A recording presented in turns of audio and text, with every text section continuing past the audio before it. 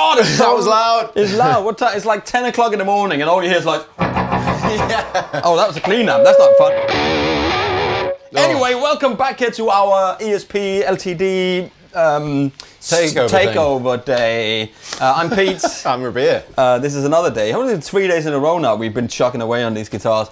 So these guitars are the M-Series. We got some E-IIs. We got a Snapper in here as well. We got a Snapper and we got an LTD M Deluxe as well. We're going to get to in a minute. These, of course, are the Japanese-made, full fat, top of the range, come with a case, best quality materials. Yeah. Guitars that they make at ESP. I mean, they're not the custom shop version. You know, no, it's not like the super, like, I know what you're talking about. Have you been into the custom shop? So there's two different places where they make them as far as where there's an American place and then there's a place in Japan. Right. So if you are at NAMM, if any of you have been to NAMM, when you go into the ESP stand or the LTD and Takamine, where they got all that stuff, they've got this row of these custom shop guitars. They're always beautiful. It's just, you can get anything you want. Yeah. If you have the money. Because it's got them spondoolies. I mean, it's just 10 grand. It's so expensive, but it is. You get any shape you want, any color you want. So yeah, they're not actually like limited to a certain shape, is it? You can literally have whatever you want. I think you can. Oh, right. So these are made in Japan. These are made in Japan. And these are the EverTune guitars. So we're talking creme de la creme, older, maple neck, proper ebony board, stainless steel frets. Yeah. And don't adjust your TV set because this is a 7-string, and I did chuck. Yes, you did. And I must say, impressed with the dirty, filthy, evil-sounding Grimace riffs from Pete to my left. I sent you a text last night going, "Don't worry about the 7-string tomorrow, man. I've got you covered." And it's just been going. So I've been practicing all night. I really enjoyed that. Full fat Goto locking hardware here. So these are the same, but you've got a nice sparkly green Yeah, number. this is like a granite sparkle. I absolutely love these. With the Fishman pickups on it, volume and a tone, 3-way selector, and a different voicing here. We would talk about the EverTune, and you were like, I don't know about the EverTune. And a lot of people, I'm not sure about it. I'll give you my vibe on the EverTune. Yeah, so, but here, let me just demonstrate, because I really like it, actually. Yeah, but it was when Pete explained why the EverTune is so useful for the genre. Yeah, because I'm there going, you know, I'd never use an EverTune on like my Strat or my Les Paul or anything, you know, like, you know, I totally see the point. And then Pete quickly corrected me into why well, you said it kills the tone or something, or it affects takes the tone away. And then I go, well, tone, what, you know, what's the, no offense to anybody who does that, but if you need this.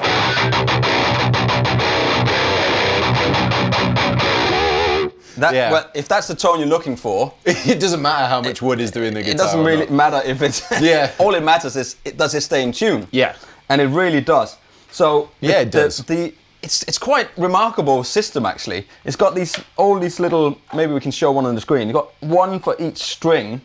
So if you can see here, you got the plate, and you can see these little. It's got one per string in here, and if I try to move a string, I'm not sure if you can see that, but if I bend the string, you can see it kind of moves. One of them kind of the one that I'm bending is moving. See, so I figured out that if you want to tune the guitar, so it does the. Because what happens is that this is the fun bit. Look. I'm turning, and nothing happens. What? Look. Okay. There it comes. So, but if so what happens is it goes to the next tone now, the next half step down. Oh, right. So now it's D flat. So, if I bend, let me go clean. So now it works, but if I go in between it.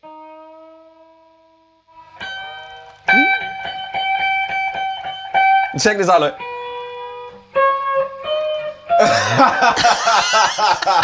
It's the weirdest thing ever, but it's incredible how quick it is. Look. Do you know? It's incredible. So what you do is you go above. You There's got to be someone we can play a trick on with that. Look, try this guitar out. It's great. They have no idea what EverTune is like. What's happened to my guitar playing? You strap a little like an arm on it, so it looks like it's got an arm. So you go above. There you go. So now I'm bending above the note that I'm looking for. Yeah. So the E, and then I go down. And then now we're on the E, so now I should be able to. Okay.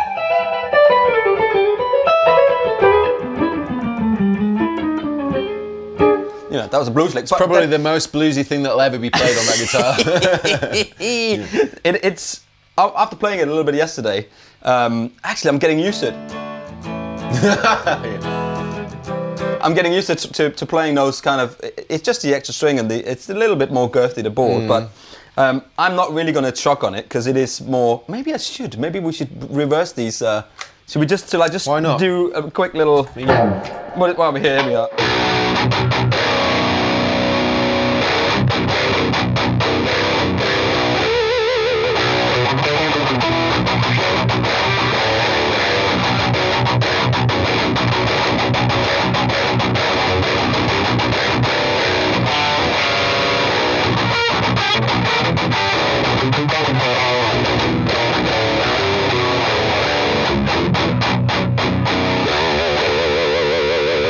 I think it's safe to say that Pete can definitely chug metal now.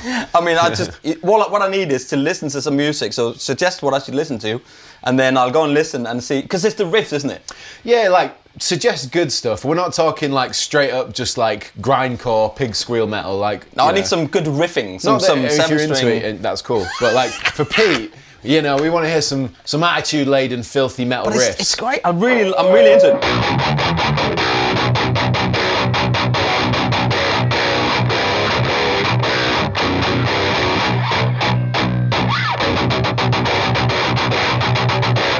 Do you know my theory on the whole thing is it's in the same way that you get like a 60 Strat through like a beautiful bluesy amplifier with the right pedals, and you play and you go, this allows me to do exactly what I hear in my head.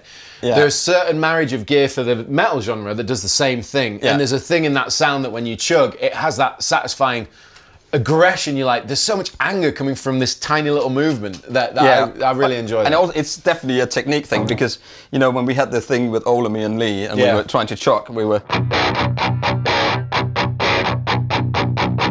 There's an attitude in it. You've got the hang of it, though. I've got the hang of it. So if I just pull this switch out, so here you get the difference.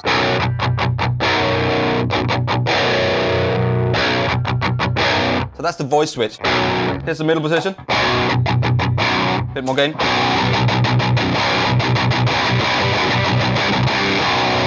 Pull it.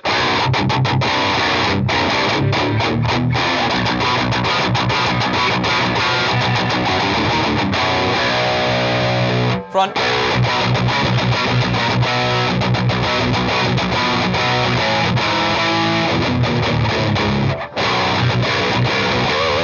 Pull it. Oh, it's very pronounced on the front.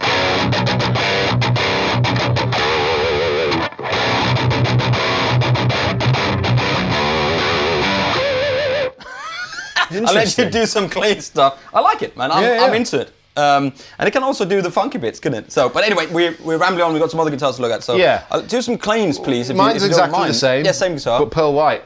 One thing I was going to say was the marriage of Elixir strings and stainless steel frets. It's like, it feels like it's going when you're doing vibrato. Like you don't feel it. There's no friction. It's weird. Yeah, it's. I mean, Elixir strings. Really, not a lot of friction there. Like I'm used to more. Like scrapiness. Yeah, the scraping of a nickel fret against some nickel strings. It's nice. And you also pointed out this amazing feature. I mean, come on. That was Lee. That was Lee was saying. So good. It's every. They saved the aero industry after you couldn't smoke on planes anymore. ESP has scooped in and saved the company that made the old ashtrays for. We can help you here. But it's wicked. That's really cool. I like that. Does the EverTune mean that you can't recess the backplate? I'm not sure how that whole system kind of works. But I would assume there's a lot of stuff going on in there in the EverTune, and it seems like it's quite high up. Yeah. If you look in there, it seems like there's a lot going on. I mean, you could buy these aftermarket once, you know, and you also have these little screws in here. I'm not exactly 100% sure how it works, but I think you kind of have to adjust all of this at the same time. So when you can drop in one to a Strat or a Telecaster, but I think the routing is just, there's so much going into it. Anyway, lovely satin finish neck here. That's beautiful. It's got a nice satin neck as well. Like again, they do feel weighty and expensive. And you point out the scarf when you have got a cheaper or more affordable. The scarf will be here. You know, this is almost like somebody has sprayed and then gently wiped it off with their cloth. Just you know, that it's almost a area of the blend. heel. It's Yeah, almost yeah, like a yeah. blend, you know. So you do get the creme de la creme for these. They're not cheap guitars. I mean, we're talking $3+ grand. So, but it's if you want the, you know. So anyway, sorry. Go do some lovely cleans. Right, this is a tune to drop A, I think, and we're on a, we've got Walrus and Strand on the floor.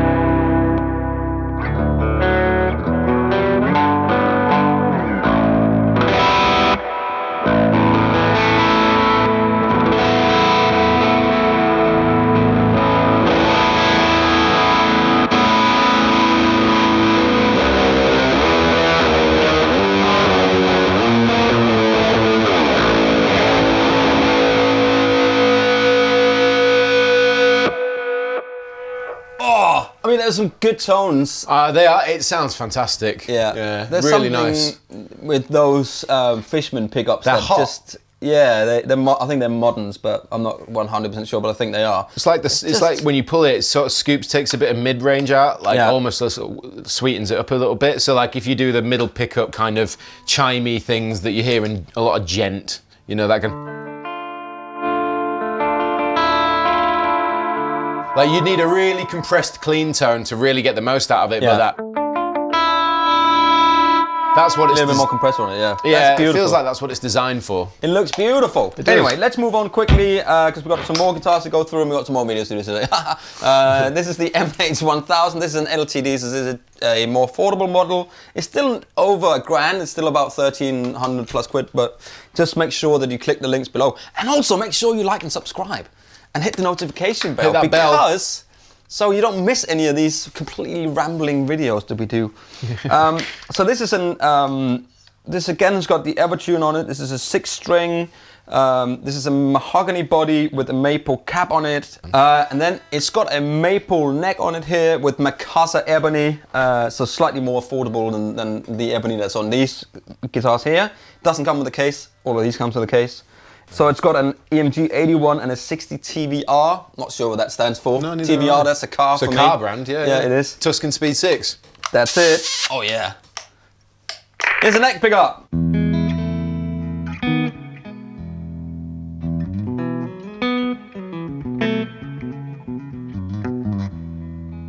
Let's split that.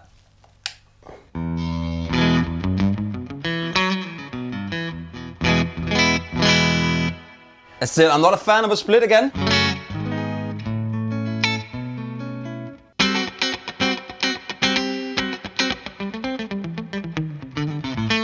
There you go, so that's a split neck pickup. Personally, again, split pickups. I say it all the time. People are like, But is it a split or is it a voicing? Because it's an EMG, isn't it? No, these are EMGs. But do these they have are coils in EMGs. them? It's a coil split. That's what it says anyway on the thing. Yeah, it's split. So what you can hear. I just meant, is it a physical coil? Yeah, according to the website, it says push for split. So I would assume it is a split. Well, here's the middle position.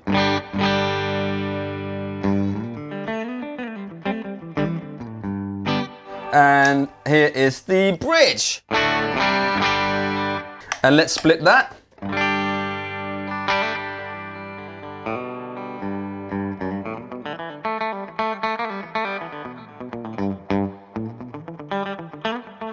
What do you want to hear on a I forgot to split the middle, so here we go.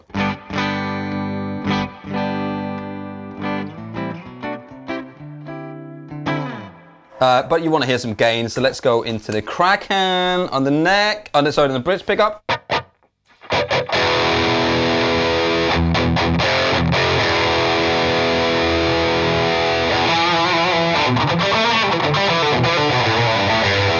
What do you do?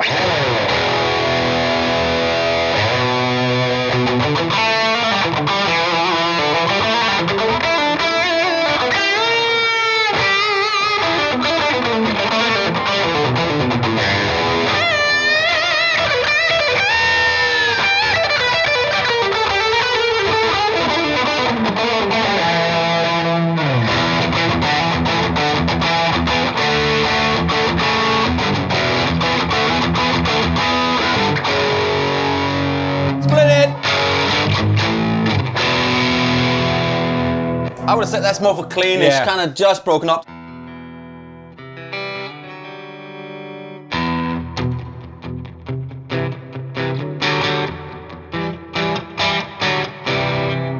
Something like that, you know. It's nice. But it's got the EMG thing.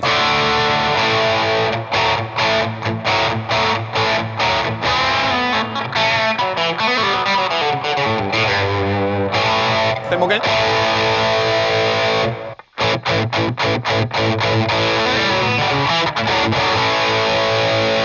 It does sound good. As soon as you add gain to it, I'm like, oh, that's great. Yeah, and again, the EverTune system, and you see the battery here is a plastic. Oh, yeah, that's the plastic you cover. don't get the little ashtray. You don't get all that loveliness. So, you know, it's a good alternative to a Super Strat, you know. Yeah, if you with want the metal, EverTune. something that stays in tune. Yeah, something that stays in tune. Anyway, let's move on to the Snapper. Well, I'm holding the E-II SN2, which stands for Snapper. Yeah. This is right up at the top end of the Proper Super Strat. Yeah, of the budget range, isn't it? It's like proper. Yeah. Japanese made. It's got I would assume this is like a Mappa burl top, some type of burl top, real burl top. Yeah. Alder body. Maple neck, ebony fingerboard, stainless steel frets, 24 of them. Aftermath set from bare knuckle pickups. Yeah. And you've also got an original Floyd Rose trem with this nice hybrid hardware, which I do think is a nice touch. You've got a coil split, you've got a three-way. You then have Goto locking tuners and a locking nut. It's double backing, baby. Yeah. Double backing. Just in case you weren't completely sure. I think it's in case you were worried or jealous that these have EverTune. Well, then you've got like absolute... You got forever EverTune. You can double lock it. Yeah. But anyway, yeah, let's have a listen to see how it sounds. So...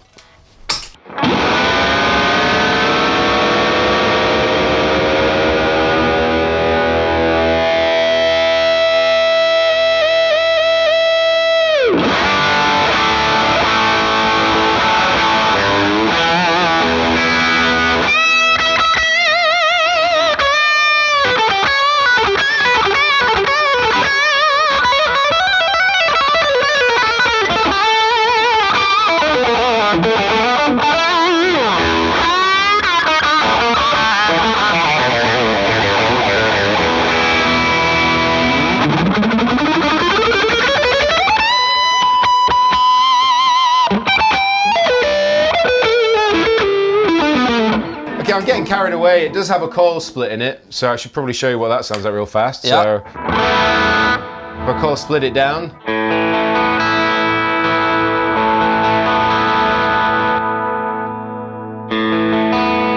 That's more like the tone you'd hear on those albums.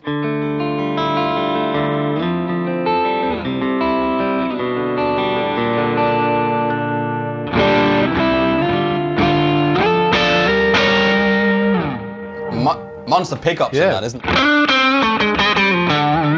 Fling, fling, fling, fling, fling, fling. Oh, with the Floyd, yeah, so you can do fling, fling.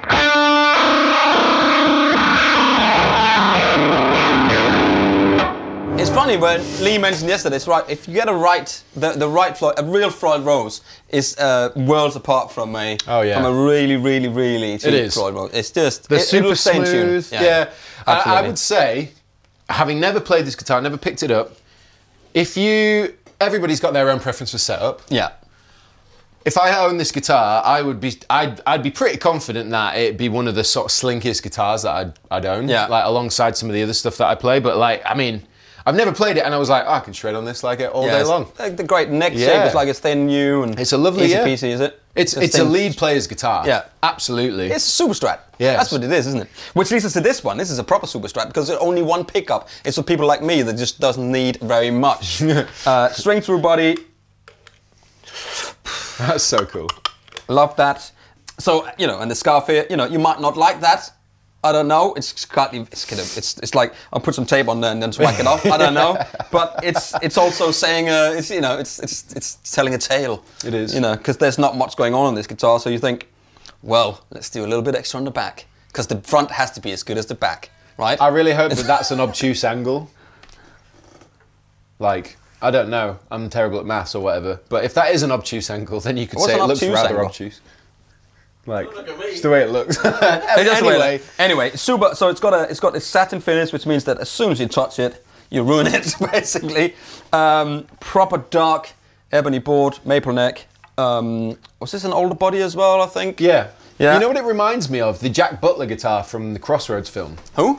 Jack Butler, you know. Nice to meet you, Jack. Oh, sorry. Yeah, the film that Lee's never seen, and I've bought him the DVD, and he's still not watched it. 2 or 3 other people have bought him the DVD, and they're still in his office, wrapped. Still, it's like, watch the DVD, man. It reminds me of that a bit, though. I mean, there's nothing going on. No split, no nothing. Just a one pickup. Just a riff machine. It's a riff machine, and here is some clean.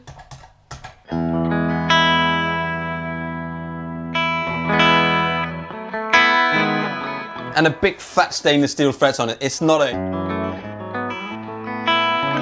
for that at all. I really don't think. It sounds great. It's an 81 in here, so but I think you probably need a bit more. Oh yeah.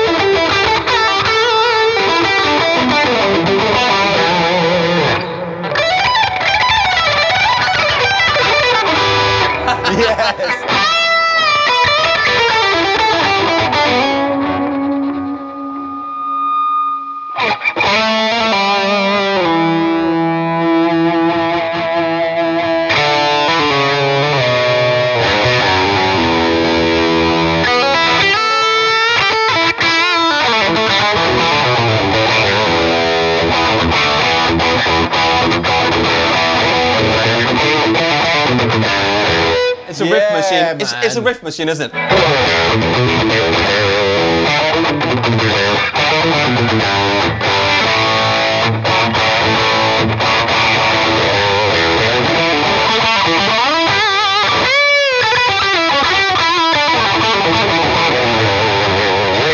Yes, dude. I don't know, man. It's great guitar. Pete's vibrato is way wider when you're playing like that. You do know?